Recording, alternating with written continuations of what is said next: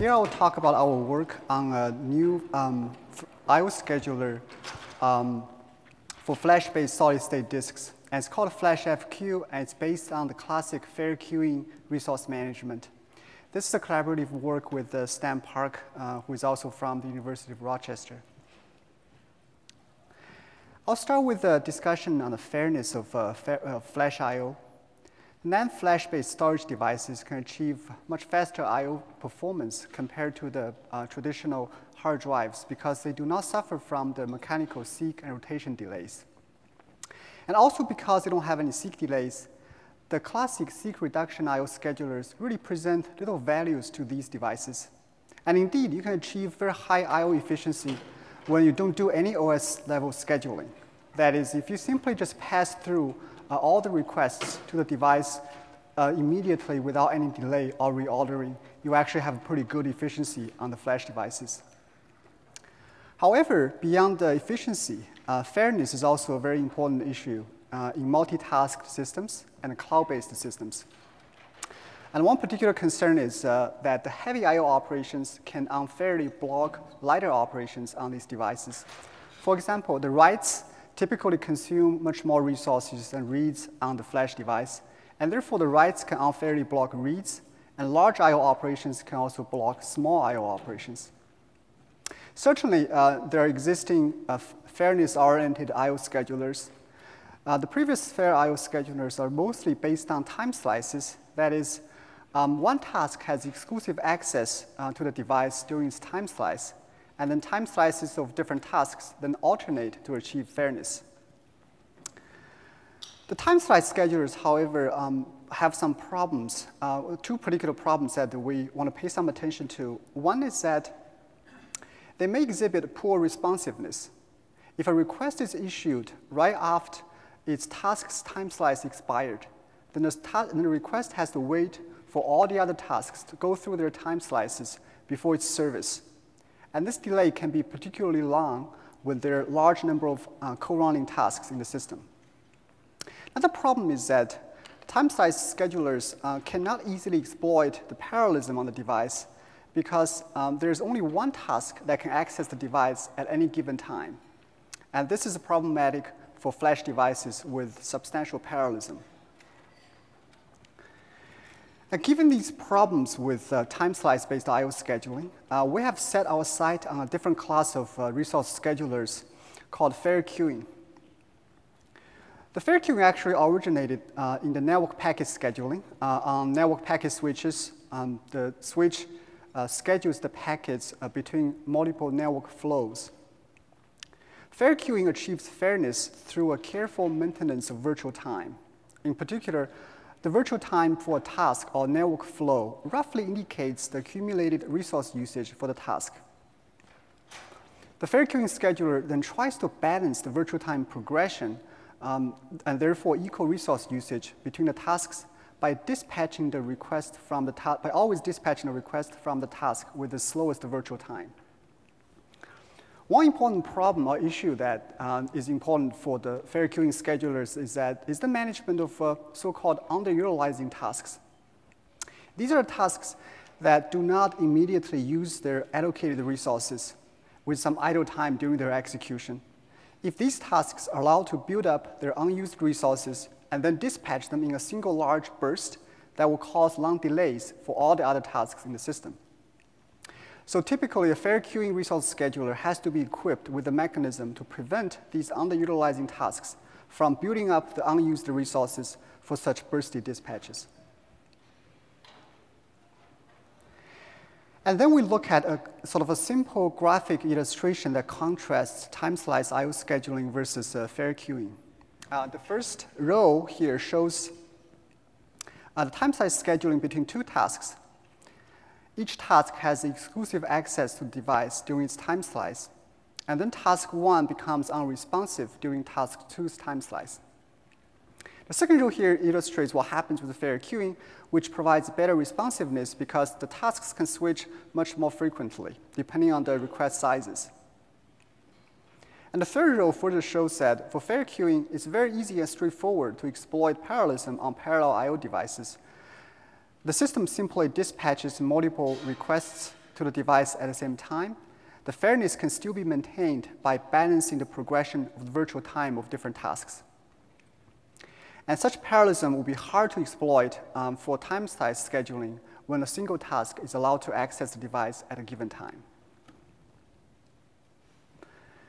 However, there is one important concern with using fair queuing for I/O scheduling.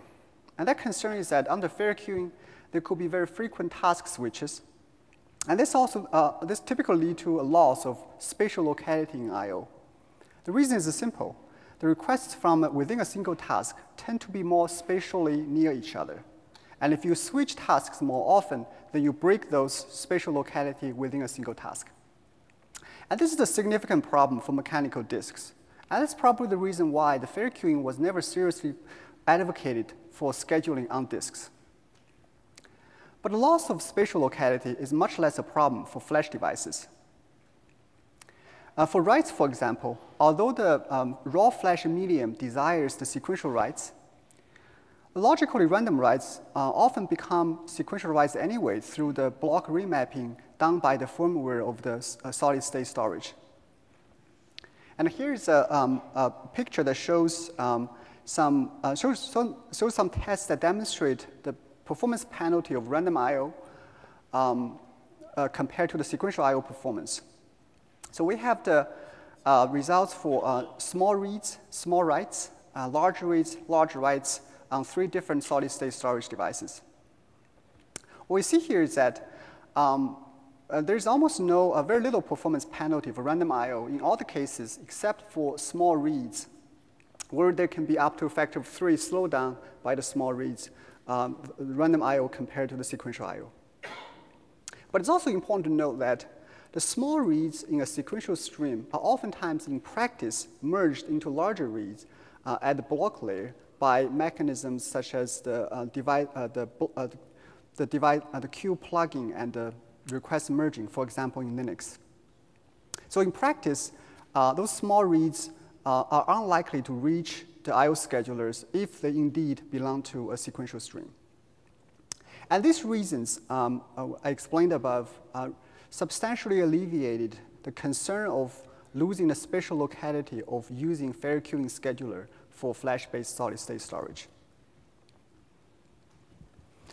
And let's move on to look at the basic design of the FlashFQ scheduler that we devised. Our FlashFQ scheduler builds on one of the classic fair queuing schedulers called SFQD. And we chose SFQD for 2 reasons.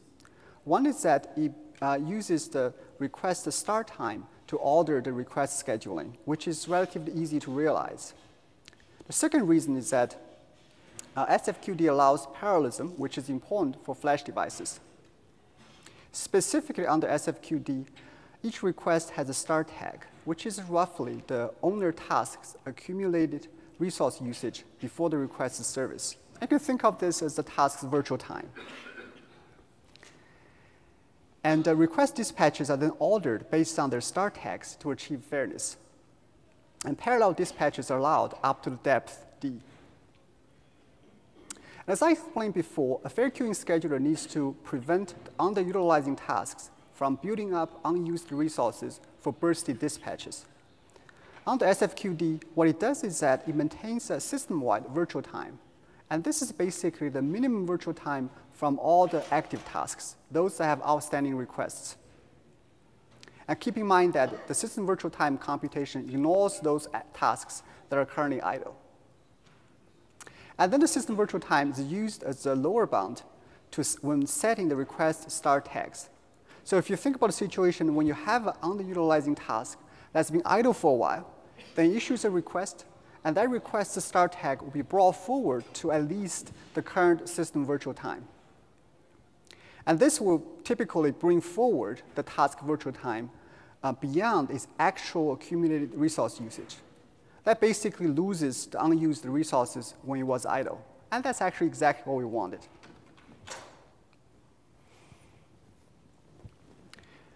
While building on those classic fair queuing scheduler, these classic schedulers were not used or intended to address issues on flash devices. And in fact, they were not really never used in operating system I/O schedulers.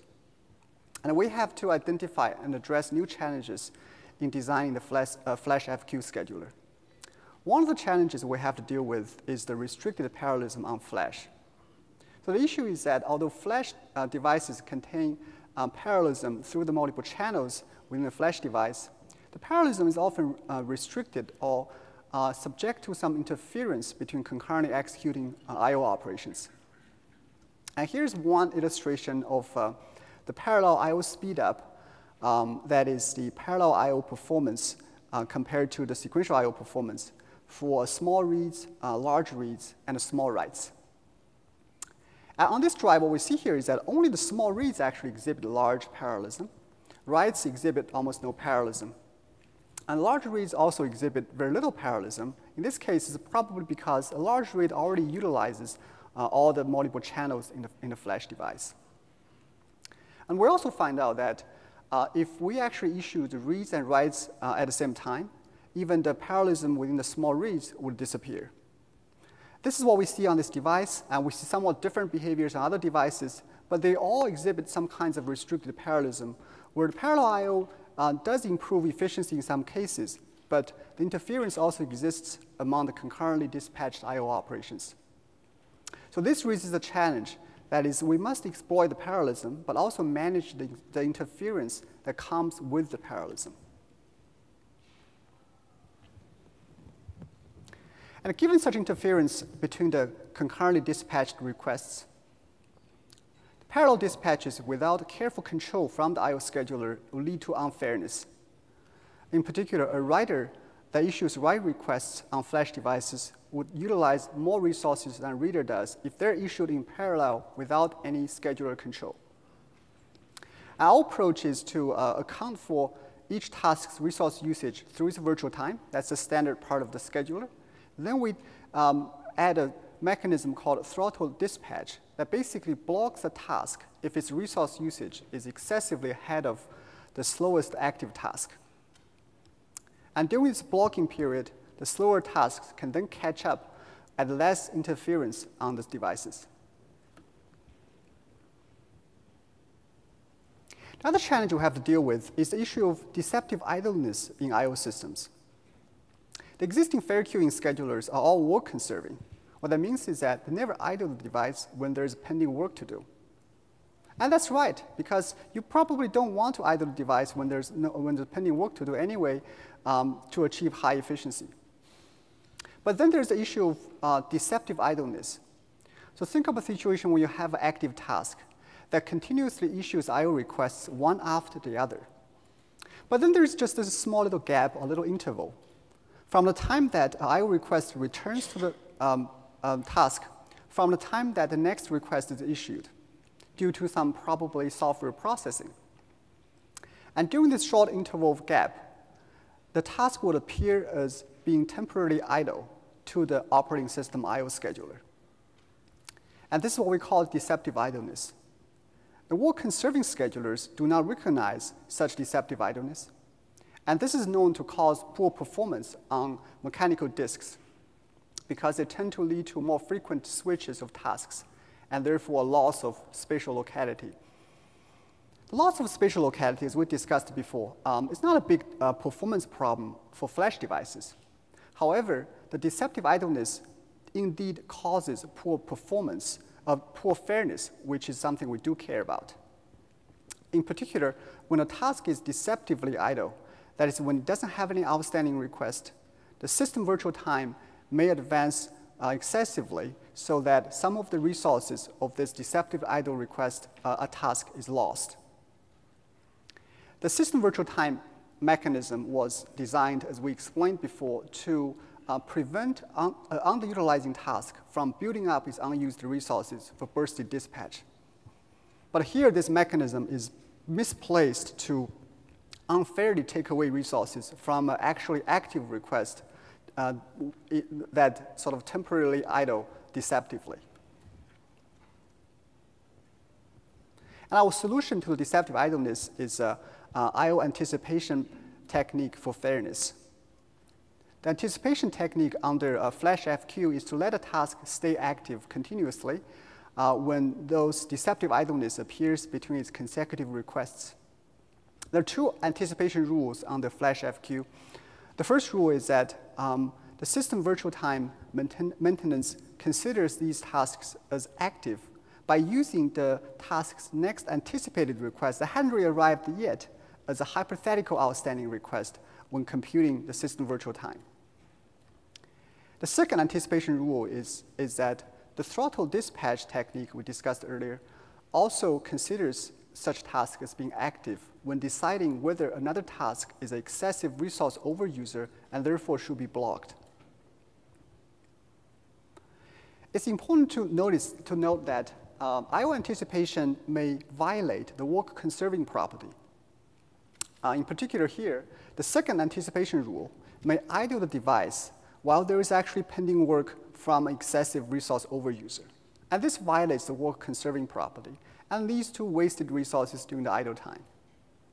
So in some sense, this really presents a conflict between fairness and efficiency. And therefore, it's important to set anticipation timeout carefully so that we don't lose too much efficiency when maintaining fairness. However, not every anticipation violates the work conserving property. In particular, the first anticipation rule in our system does not block any requests, and therefore it does not violate the work conserving property. And therefore, we can set a much longer anticipation timeout without worrying about losing efficiency here. And one other point that we want to discuss with respect to the FlashFQ design is the need of knowing a request resource use before it completes. This is a subtle issue that a lot of the fair queuing papers do not explicitly address, but it's important to understand it when realizing it in practice. For fair queuing schedulers that use the finish time to order the requests, the finish time computation of a request actually requires the resource use of the request, and therefore the request cost must be known at the time of scheduling. But in general, for the start time-based fair queuing that orders requests based on their start time, there's no need to know the request cost at a scheduling time. But subtleties for those schedulers that allow parallelism, including our FlashFQ, we have a situation where one request from a task is currently in the system, and a new request for the same task arrives. To compute the start tag for the new request, we must know the finish time of the current request in the system, and therefore we have to know its cost before it finishes. The need of knowing request resource use before it completes is an inconvenience for I/O schedulers. Fortunately, we can estimate an I/O operation's resource use based on its type, that's being either read or write, and size for flash devices. For reads and writes respectively, we can assume a linear model with a non-zero offset to model the relationship between the I/O size and its resource use. And we'll do some simple calibration for each device ahead of time, and then use it to estimate a resource use based on request size at a runtime. There are a number of implementation issues that we ran into that I want to discuss over here. We have implemented the FlashFQ scheduler in the Linux operating system to regulate I/O resources by concurrent applications. On the cloud computing platforms, where, for example, uses virtual machines to encapsulate services, the FlashFQ design can also be implemented in a virtual machine monitor to manage I/O resources between multiple virtual machines. One particular issue that we ran into was the queue plugin and the request merging mechanism in the Linux block layer. What it does is basically when you have a bunch of small I/O operations that are part of a sequential stream, what you really want to do is to actually hold those small I/O operations until you can merge a bunch of them into a larger I/O before dispatching them to the device. And this is a very critical performance enhancement technique, but it causes complication for fair queuing schedulers. Because when you try to merge a new request with a request already in the queue with its tags and virtual times already decided, you have to recompute the virtual time for both requests and tasks involved here. Another implementation issue that we ran into is the concept of I/O context, which is the Linux resource principle that's the basic unit to receive fairness in a Linux system. By default, a process or a thread has its own unique I/O context. And you can also merge or group multiple processes to share a single I/O context. This is important or useful when you have, for example, Apache web server that uses multiple processes to service requests. However, in practice, we find this Linux I/O context management is very hard to use. Now, we're surprised, for example, first by that it's impossible right now to group multiple threads together in I/O context. And even for process grouping, there's some problem if you try to group processes I/O contexts if they have not been previously initialized. And one last issue is the I/O context for journaling daemon. The journaling daemon in the ext4 file system has its own unique I/O context by itself. And this is not right because the journaling daemon doesn't do its work for itself. Instead, it does those work on behalf of the applications that issue the original I/O requests. And we have fixed some of these problems needed for our experimental studies in this work. The goal of our experimental evaluation is to demonstrate the fairness and high responsiveness of the FlashFQ scheduler we developed. And we compared against the several alternatives. And one alternative is the raw device I/O, where the scheduler simply passes through the requests without delay or reordering to the devices. And we also compare against the default CFQ scheduler on Linux. Linux CFQ is actually based on time slices. But the time slice ends if the task appears to be idle, even when it's deceptively idle on flash storage. And we also include another scheduler that maintains or enforces the time slices strictly. That is, a time slice always runs to its end, even if much of it is idled by the task. And we call this the quanta scheduler. And it sort of prioritizes the fairness over efficiency. And we also compare against the FIOS scheduler, which is our previously developed timeslice-based scheduler specifically for flash storage. And finally, we compare with the original SFQD scheduler without the support for throttled dispatches or anticipation for fairness that we have presented as part of the FlashFQ. So we'll look at some evaluation results, and this is the evaluation for the fairness. It's a very simple test where we have two tasks. One issue reads and one issue writes. And the two tasks run together on a system with a flash device. And we look at the performance and the fairness of the two tasks under these different I/O scheduling regimes. The performance metric here is the I/O slowdown ratio, which is basically the task's I/O performance under concurrent execution compared to its speed under sequential execution without any interference. And here the I/O slowdown ratio of 2 is what we call proportional slowdown. And basically, if you have two tasks that compete for the resource on the same device, the fair outcome is that each task suffers a slowdown of a factor of 2. What we see here is that the three schedulers, Quanta, FIOS, and FlashFQ, can achieve fairness in this experiment.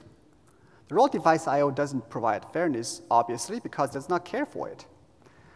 However, the Linux CFQ and SFQD do try to achieve fairness. They fail to do so because of their mismanagement of the deceptive idleness situations we described earlier. And we further look at the responsiveness of the same experiment. Here we show the worst-case response time for under different I/O scheduling regimes. Among the three schedulers that have fairness, that support fairness, Quanta, FIOS, and FlashFQ, only FlashFQ can achieve fairness and high responsiveness at the same time. The Quanta and FIOS schedulers fail to provide good responsiveness because of their use of time-slice scheduling, as we explained at the beginning of this talk. So here's another experiment where we look at the fairness of realistic applications. One application we have here is the Apache web server. It's a read-only workload that reads mostly small files. And it runs against the Kyoto Cabinet key value store that has large writes. In this workload, it replaces large records of 128 kilobytes. So the large writes in Kyoto Cabinet are much heavier than the small reads in Apache web server on Flash devices. When we run them together, FlashFQ again can achieve high fairness. The quanta and the FIOS schedulers have better fairness than the other alternatives, but their fairness are not ideal. Probably this is because the large writes in Kyoto Cabinet workload overuses or disrupts the resource accounting at the end of their time slices. And also, quanta and FIOS have worse response time than FlashFQ achieves. So again, the result is that only the FlashFQ scheduler that we developed can achieve both fairness and high responsiveness at the same time. And here I will conclude my talk. And the high-level message we really want to send through this work is that the classic fair queuing scheduler originated from the network packet scheduling is well suited for Flash I/O scheduling. And it's because the fair queuing is mostly work conserving. That means it's efficient. It's also fair and highly responsive. It can also support I/O parallelism, which is important on Flash devices. And probably the only concern with fair queuing is the loss of spatial locality because of its frequent switches between tasks. This was a deal breaker for mechanical disks, but it's really not a concern on Flash devices. And based on these motivations, we developed FlashFQ, which builds on the classic fair queuing with parallelism. And it has, we have presented new techniques, including throttled dispatch, to address the restricted parallelism with interference on Flash. And we also proposed anticipation for fairness to address the deceptive idleness problem. There are a number of practical lessons we have learned in the implementation of FlashFQ, but we believe these problems can be addressed with a careful implementation of both FlashFQ and probably some re-implementation of Linux. And we believe the FlashFQ can be used practically very well. And we're working on releasing the source code of the scheduler. And this concludes my talk. And thank you very much for your attention. And I'll be happy to take questions. Thank you. We have a few minutes for questions. State your name and affiliation, please. I'm Raju Rangaswamy from Florida International University. Nice work, hi. And I had a comment about the loss of spatial locality, which you say isn't a big concern for Flash, but then you had some data early on that said that random reads versus sequential reads, for small reads, there is actually a difference, right? So I'd just like to follow up on that a little bit. Because I think the way you explained this was that small reads do get merged into large reads. But that would work only if these reads are non-blocking, and typically reads are blocking. So processes won't issue subsequent reads until previous reads actually complete. So maybe I misunderstood something there. That's a very good point. So the question is, for the blocking reads, small blocking reads, then they cannot be merged by the plugging and the merging mechanism. Right. And that's actually a very good point. So in those cases, if you get the small reads that are also synchronous, then you basically would have to send them one by one, and then there is a substantial cost, as we saw earlier with the fair queuing. So you're right that. Does anticipation solve this in any way in your solution? It doesn't. Anticipation has nothing to do with that. So again, this is the one biggest concern with fair queuing, which is why it was never really used in disks, because you really cannot ever afford that cost with loss of spatial locality. And with Flash, the concern is much less, but still there's a problem with small reads. And in the particular case you said, when those small reads are also all synchronous, then this cannot be addressed, and you have to suffer that cost. So that's a great point. Does any of the other I/O schedulers address them? Somebody has asked a question as well. So we'll talk more offline, but it's a great question. Peter Desnoyers, Northeastern University, and yes, I like this work very much. I was interested in your actual, when you were actually getting this up, what sort of behavior did you see as far as, did you actually get a lot of small requests that you were able to do in parallel or not? Do you have any feel for that? In other words, did you have multiple streams of small requests being being interleaved. Yeah. So the question is sort of the request size and the sort of pattern in the work we have done. And we have run, so I guess the answer to this is we have run two kinds of workloads. One is synthetic workloads, which we do try to explore a range of different parameters. I show very few over here, but in the paper we have a bigger range of them. And we also have some real application tests with Apache web server and the Kyoto Cabinet store. And there is a variety of situations we run into. On the case we have tested, at least you can see the paper that our system exhibits a better behavior in terms of fairness than the other systems do. Okay, thank you. Okay, while we ask the next question, would you leave Laura on the stage? Go ahead. Myung-Soo Chung, coming from the UT Dallas. It was very nice work. My question is that you assume that you could estimate the finishing time of the underlying SSD. So what if the SSD require more time than what you expected? For example, for read request requires sometimes read disturbance problems or ACC engine problems, so which could more latency, which could introduce longer latency what you expected. So do you have any concerns about this kind of non-linearities behind the SSD? Okay, the question is that the scheduler we have here requires the knowledge of a cost of a request before its completion. And what we do here is that we use a simple linear model to estimate the cost based on size. The question is, the prediction is not always right. And with Flash, you have all kinds of anomalies. That's exactly true. You don't always predict it correctly. When you're wrong in prediction, you basically misallocate or misaccount resources for that request. What you hope is that if the average is right, then over time you can compensate it. But it's definitely the case that this need of knowing the request cost ahead of time is a big inconvenience, and no other schedulers really in the working system requires that.